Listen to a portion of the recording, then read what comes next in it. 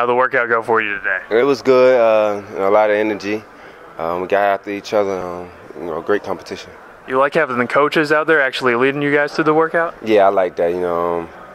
Right now they can't do a lot of teaching, so we got to talk to each other. But they just want us to come out here and play with a motor, play with a lot of energy, and go hard.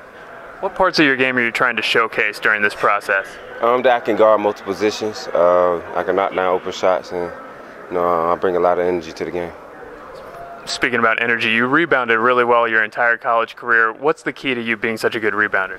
I think I got a knack for the ball. The ball always tend to find my hands, and I think that's a gift, and I'm trying to bring it to the next level.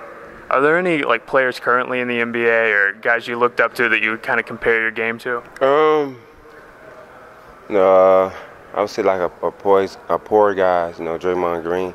I'm not as big as him, but how he always find the ball and he play with a lot of energy and guard a lot of positions.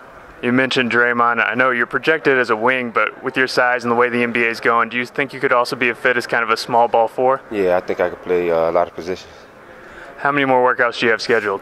I got a bunch. I'm a fifth-year senior, so I got to put in a lot of work, compared to these young guys. So. Awesome, Dorian. Appreciate it. Thank you. Best of luck.